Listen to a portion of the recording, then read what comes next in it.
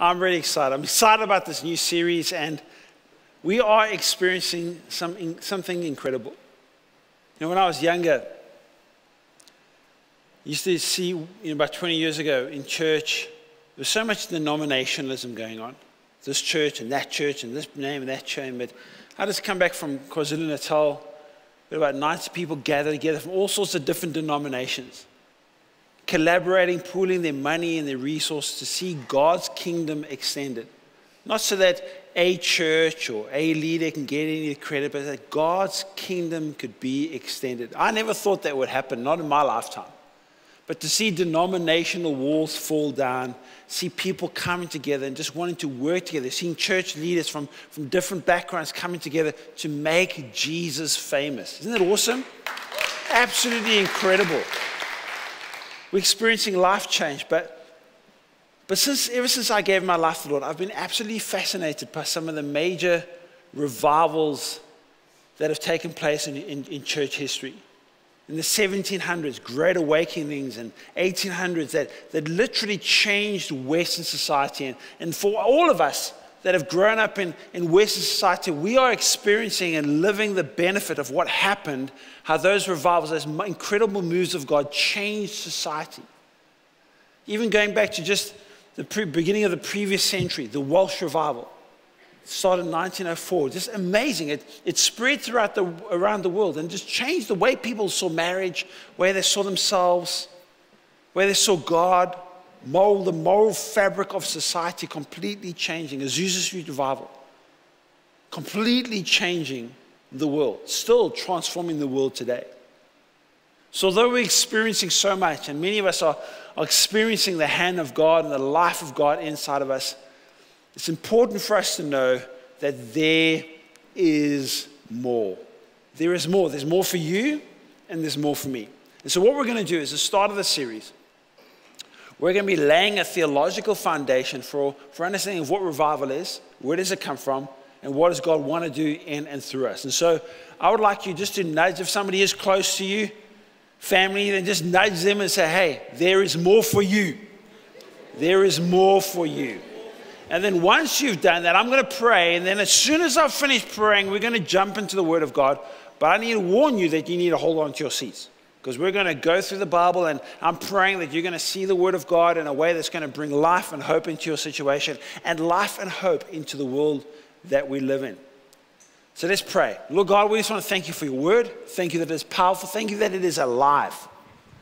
Thank you that we're not alone. Thank you that you are way more committed than what we ever could be to see our society, to see our country, to see our family changed. We realize that we are living in difficult times. But we know that you have given us everything that we need to see the change that not only do we want, but that you died to provide. In Jesus' name, amen. Amen. Okay, are you ready? Okay, just grab hold of your seats. You get ready? You got it, because it's going to be a ride. Okay, we're going to start off in John chapter 3. John chapter 3, there's this guy called Nicodemus. Nicodemus is a religious leader. He's a highly respected religious leader. Historians tell us he is one of the few people in Israel at the time that he is like one of the top religious leaders, experts in the law. Highly respected. Knew the Bible. But he comes into contact with Jesus and Jesus' disciples, and there's something about Jesus and his disciples, and he realizes they've got something he doesn't have. He realizes it. And maybe you've been like that. Maybe you've known about God and been in church, and you maybe come into a church like this, come into our church, and you're like, there's something different about those Christians. Like, they've got something in their walk with God. There seems to be a joy, a bubble, a life that I don't have. And that's exactly what Nicodemus experienced. He's like, Jesus and his disciples have got something I don't have. So he humbles himself. And he comes to Jesus and he asks them. And he asks Jesus this question. He says, now there was a man who was a Pharisee, a man called Nicodemus, who was a member of the Jewish ruling council. He came to Jesus at night and said, Rabbi. Now, just that statement alone is profound because he was a rabbi. As a matter of fact, not only was Nicodemus a rabbi, rabbi means teacher, he was a rabbi of rabbis. In other words, he had rabbis underneath him. And he sees Jesus and he comes and he humbles himself and he says, Teacher, teach me.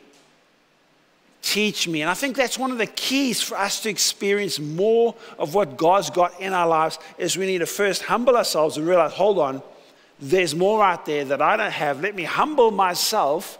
Let me put maybe some of my preconceived ideas about God and Christianity aside.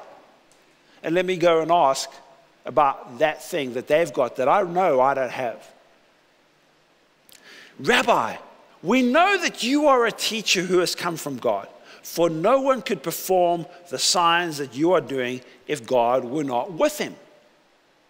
Jesus replied, very truly I tell you, no one can see the kingdom of God unless they are born again. How can someone be born again when they are old? Nicodemus asked. Surely they cannot enter into their mother's womb a second time to be born? Jesus answered, very truly I tell you, no one can enter the kingdom of God unless they are born of water and of the Spirit. Flesh gives birth to flesh, but the Spirit gives birth to the Spirit. You should not be surprised by me saying you must be born again. You must be born again. You must be born of water and of the Spirit. Flesh gives birth to flesh. The Spirit gives birth to the Spirit. When Marinette and I were expecting our first child, Seth, we were living in Zambia as missionaries at the time, and we came down to Bloemfontein because that's where she gave birth to our boys. Bloemfontein, hey, cheaters. It's a good place. If you want your boys to grow up strong. So we came down there and we're excited, and we'd just gone to the doctor to have a checkup, and everything was good. And we went to the mall. And we're in the bookshop. Both Marinette and I love books. I love reading. And so we're in the bookshop, and I got 2 books under my arm. And she's there. Marinette also likes to joke. She likes to joke a lot.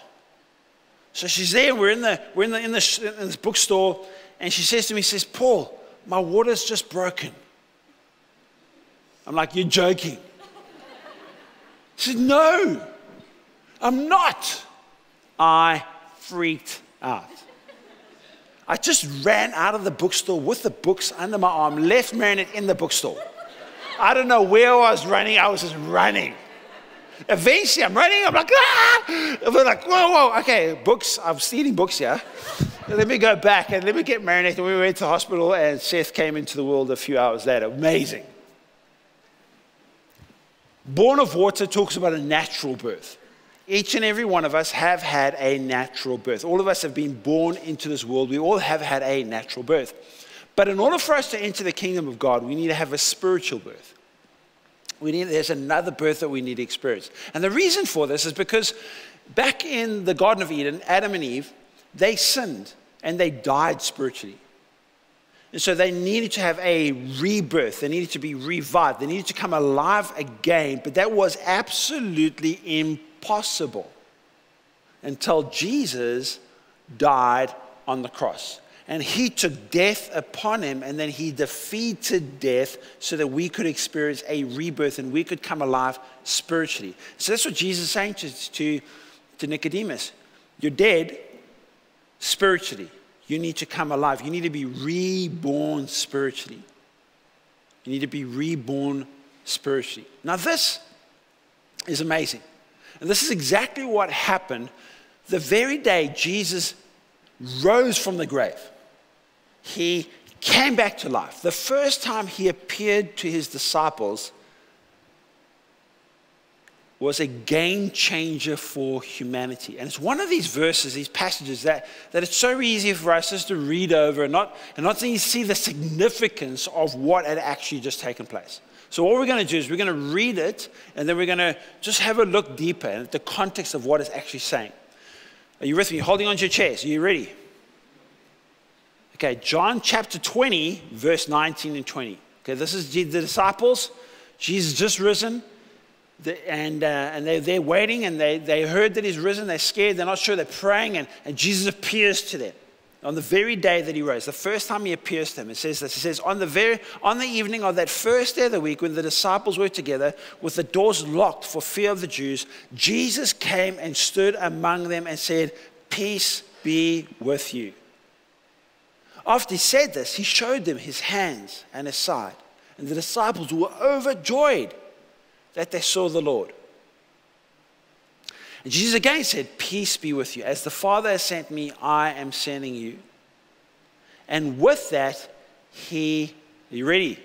With that, he breathed on them and said, "Receive the Holy Spirit." Did you get that?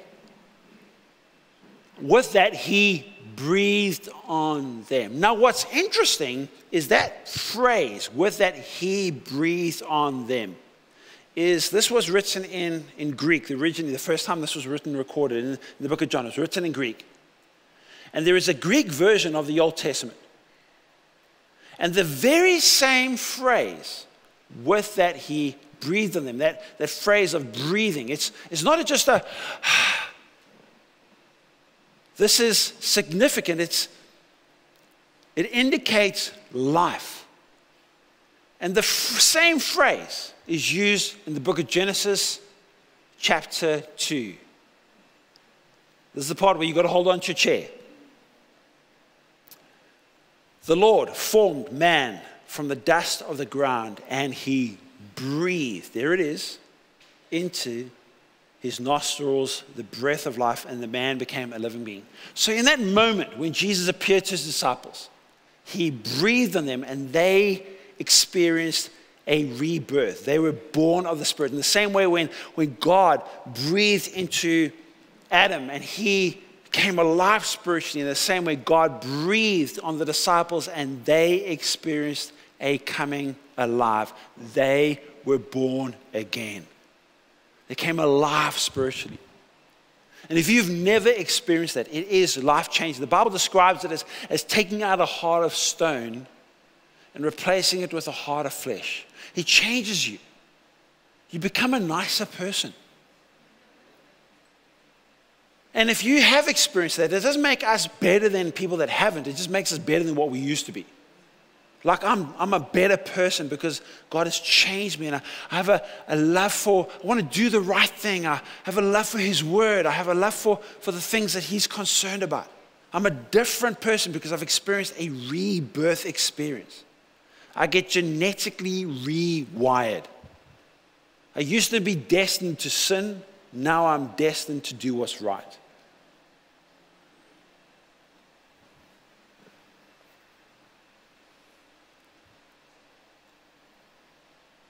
Reborn. My destiny gets altered. I go from the kingdom of darkness to the kingdom of light.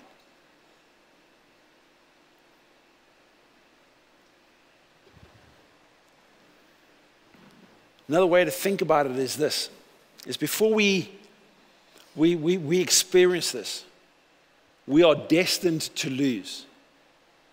We might win occasionally, but we're destined to lose. Because death is in our future. Failure is in our future.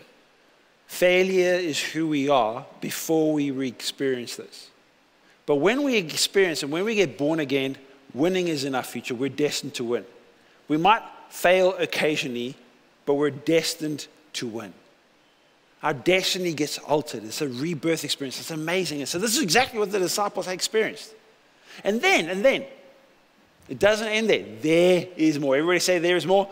There is more. So Jesus says to his disciples, okay, you've experienced this rebirth. Now what I want you to do is I want you to go to Jerusalem and I want you to wait there. And then you're going to get empowered by the Holy Spirit. So the Holy Spirit had come to live inside of them. Then he tells them, and it's recorded in Acts chapter 1, verse 8 and 9. He says, go and wait in Jerusalem and you're going to receive power when the Holy Spirit comes upon you and you're going to be changed. You're going to be empowered.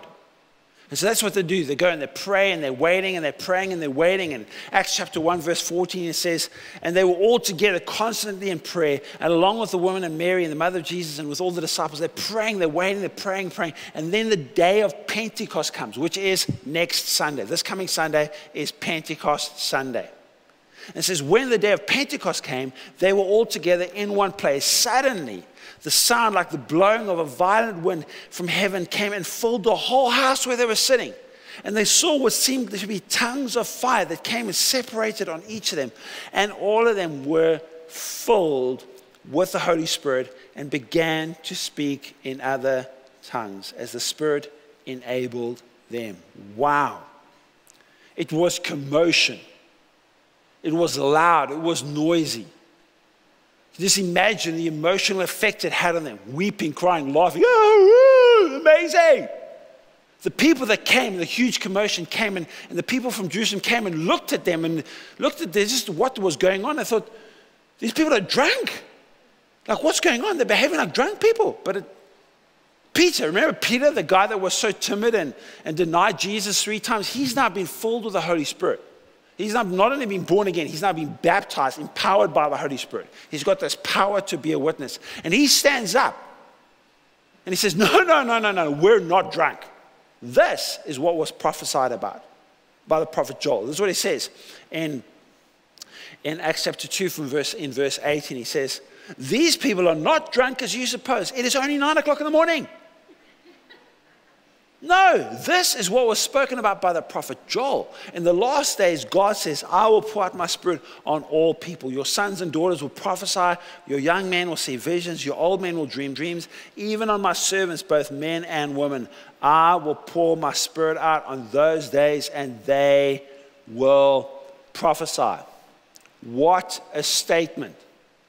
In the Old Testament, when you read the Old Testament, you'll notice that the Holy Spirit would come upon certain people, and it was not available to everyone. You remember the story of Moses, for example, the power, and the Holy Spirit came upon him, and he was able to part the Red Sea, touch a rock, and water would come out of it. All the plagues and everything else that happened through Moses. You look at David, look at Elijah, Elisha. There were certain Samson. There were certain times where the Holy Spirit would come upon people and they would be able to do things, incredible things, but it was only for a select few. It wasn't available to everybody. And yet Joel says a time is coming where this is not going to be for 1 or 2 or just for a select few. This is going to be for everyone, including the person next to you. So just bang them again and say, this is for you. This is not for a select few. This is not for the chosen, frozen, or the spiritually weird. This is for everyone. It's for everyone. When we read the story of Jesus when he was on earth, one of the things that you see when you read what was happening and as he was living his life, you notice that he was going and crowds would press against him. People were desperate for help. People were hurting, they were lonely, they were lost, they were hopeless, they were in desperate situations.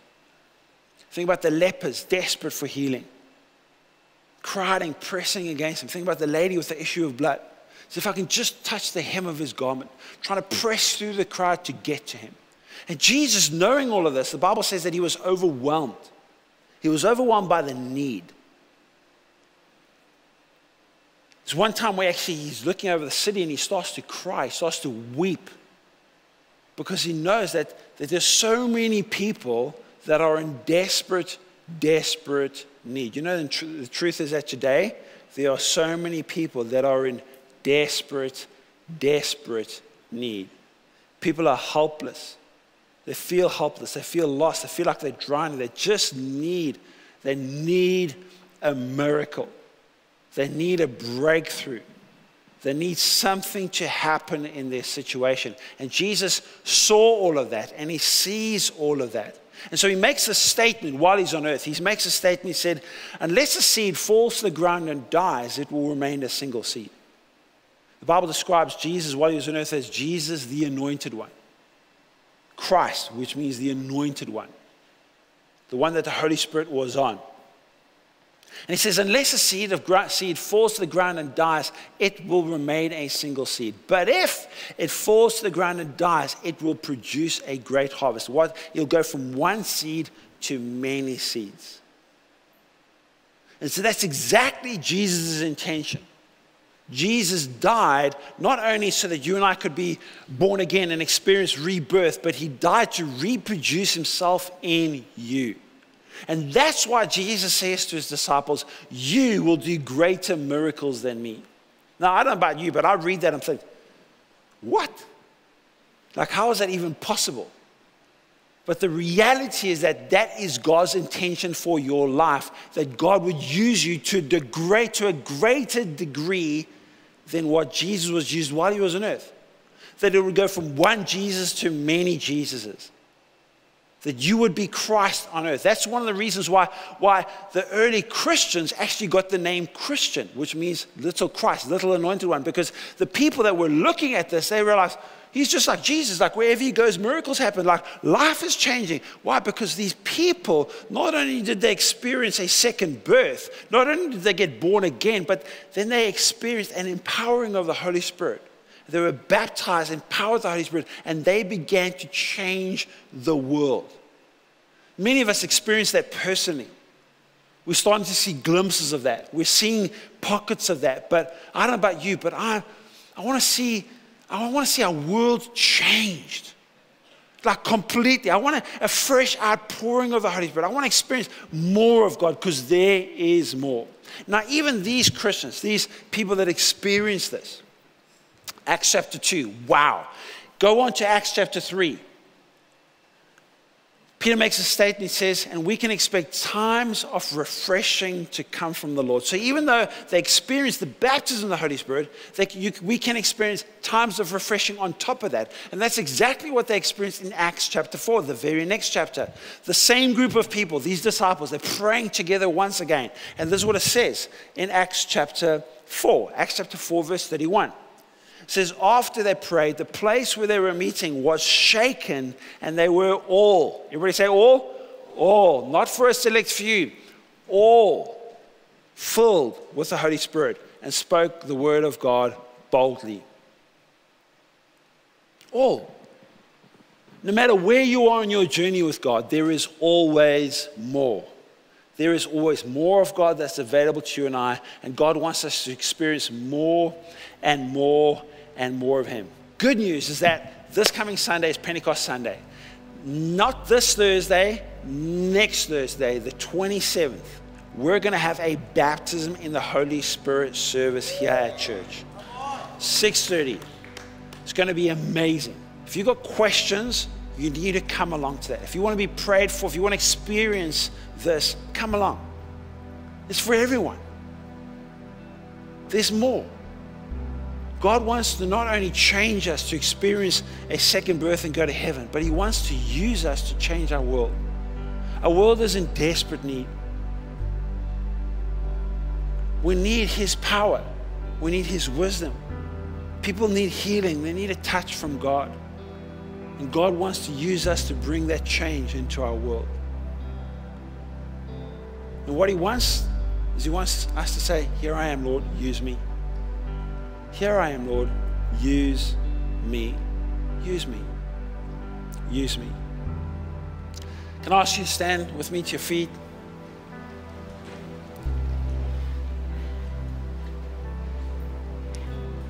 There is more. There's always more for us as Christians because God is unlimited. Doesn't matter how much we've experienced, there is always more. If you, like Nicodemus, might know a lot about God, maybe you've been serving God your whole life, but you haven't experienced that second birth, that born again experience. There's more. And the way that we experience that is by accepting Jesus Christ as our Lord and Savior, by inviting him into our hearts, and he takes out our heart of flesh and he replaces it with he takes out a heart of stone and replaces it with a heart of flesh, and we experience that. We get reborn, we get born of the Spirit. Amazing, life-changing. But maybe you have experienced that. Maybe you're born again. But just like what happened with the disciples in John chapter 20, They experienced that, it was amazing, but there was more. There was the baptism of the Holy Spirit. So in John chapter 20, the Holy Spirit came to live inside of them, but then in Acts chapter 2, the Holy Spirit came upon them. And they got empowered by the Holy Spirit. There is more. And even those that got empowered by the Holy Spirit, they had times of refreshing, where they just got filled up again. There is more. There is more. There is more. And our world needs to experience us experiencing more of Him. So I'm going to ask you, would you close your eyes? Just pray right now and say, God, I want more of you. I want more of you, Jesus. I need more of you, Lord. While every person's eyes closed and heads are bowed, I want to give you an opportunity to accept Jesus Christ as your Lord and Savior and to be born again. It's not weird. It's a very simple thing where you pray and you surrender your life to God. You're asking for forgiveness. And if you do that, the Bible actually says that He comes to live inside of you. And He changes you. His Spirit lives inside of you. And while every head is bowed, while every eye is closed, if that's you, I'd love to lead you in a very simple prayer. Could you just quickly raise your hand so I know who I'm praying with? You say, yes, that's me. That's brilliant. Anybody else?